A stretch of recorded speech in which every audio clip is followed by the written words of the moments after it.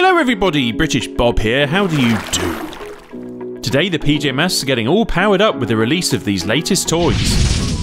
So let's start first by looking at their Mission Control HQ playset, which comes with a lights and sound control panel, and an exclusive green outfit for Romeo, although I wouldn't be very happy if my hairdresser did that to my head. Now I know what you're thinking, the headquarters might look compact, but it opens up into 3 levels of fun.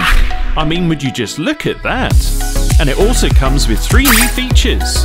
And what better way to unwind after school than shooting off some feathers, spinning down a pole, or capturing some villains? And it's not just the headquarters which gets a makeover. Just take a look at these twin packs. Catboy gets his cat stripes, and Gecko and Owlette get their super shields. Thus you get one of each of the Wolfy Kids. And of course, in true British Bob style, I'm going to be putting these toys through their paces. And what better way than letting the PJ Masks loose with their newfound superpowers. So join me as I take the PJ Masks on another fun-filled adventure. Now don't change the channel just yet. This isn't boot camp. But what we're looking through here are a pair of night vision goggles.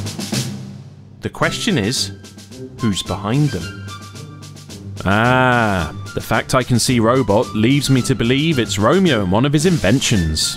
And sure enough, here we have Romeo's lab, and Romeo himself on the lookout platform. But what interest does he have with the moon, I wonder?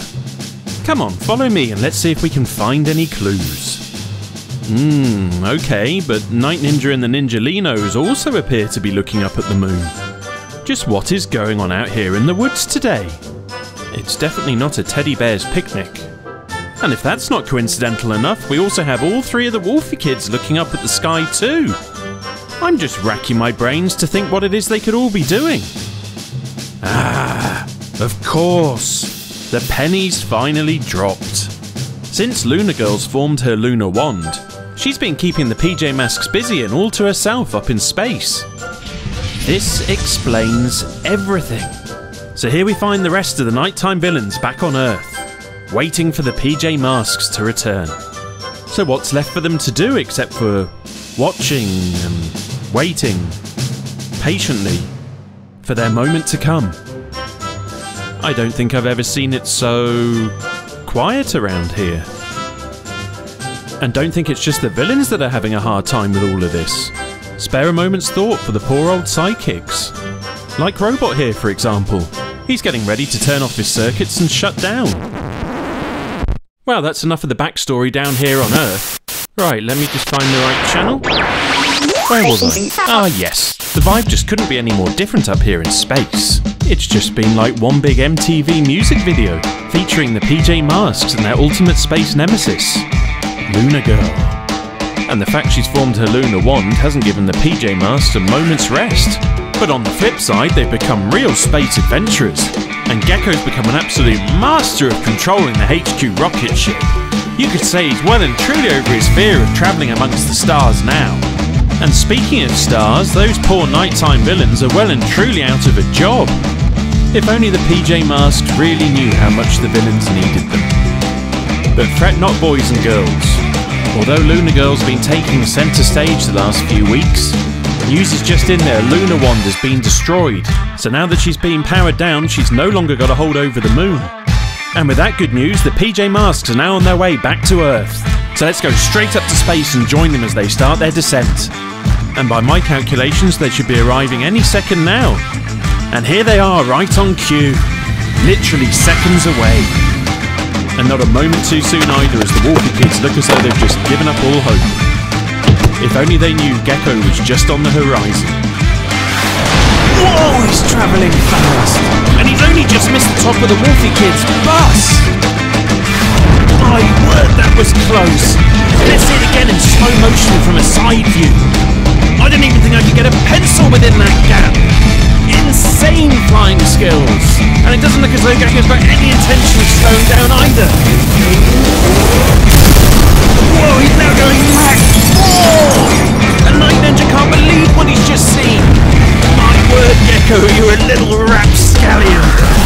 Not exactly very subtle, as all this showboating is leading the nighttime villain straight to you. Just what are you thinking?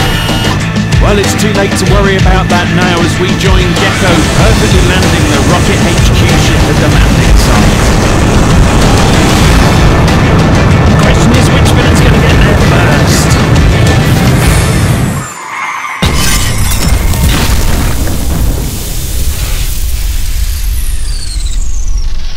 Well, that's what you call a grand entrance. And why you should always look at the road when you're driving. Come on, let's go and quickly see if the nighttime villains are okay. So far, so good.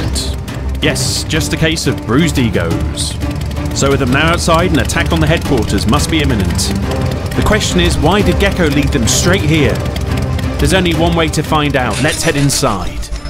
Warning, warning, intruder alert, intruder alert. Oh, I wasn't expecting them to be so calm. They obviously know something we don't. And I think we're just about to find out what that is.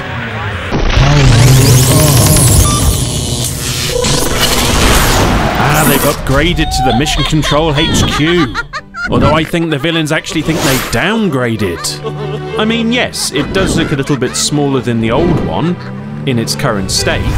But what it lacks in size, it certainly makes up for in firepower. Boys and girls, say hello to Owlette's little friend, the Feather Shooter.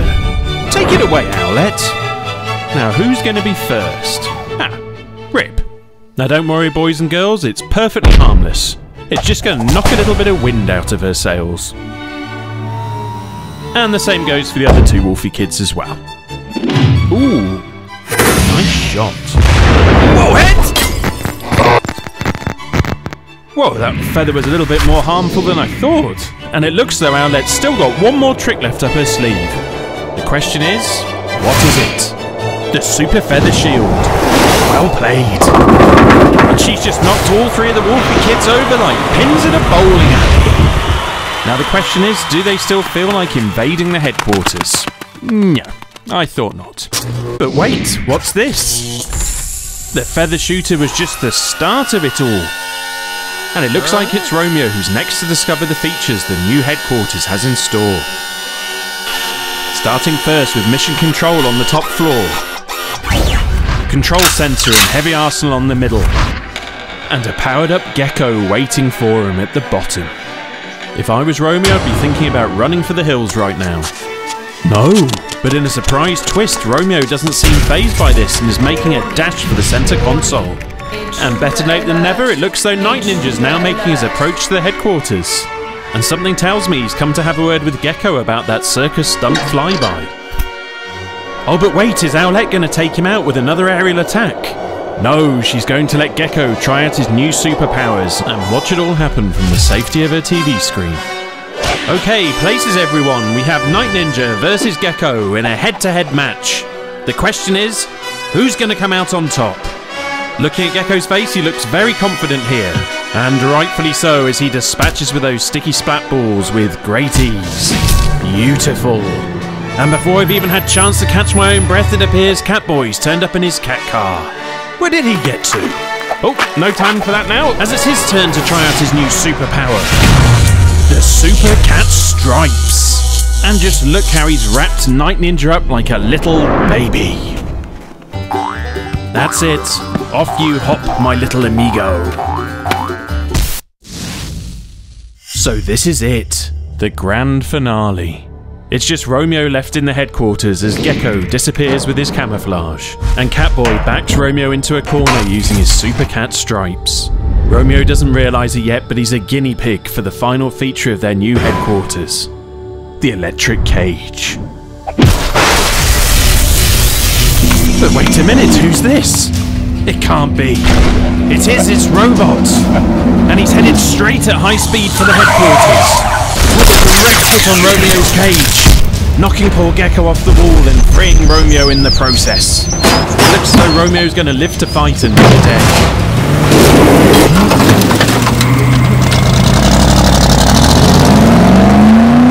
What a mess. But something tells me they've forgotten how short my studio desk is. Yep. Toys. Gets them every time. Well, boys and girls, I hope you've enjoyed unboxing these toys and going on an adventure with me today. Please remember to comment and subscribe, and I look forward to seeing you again in my next video. Toodle pip!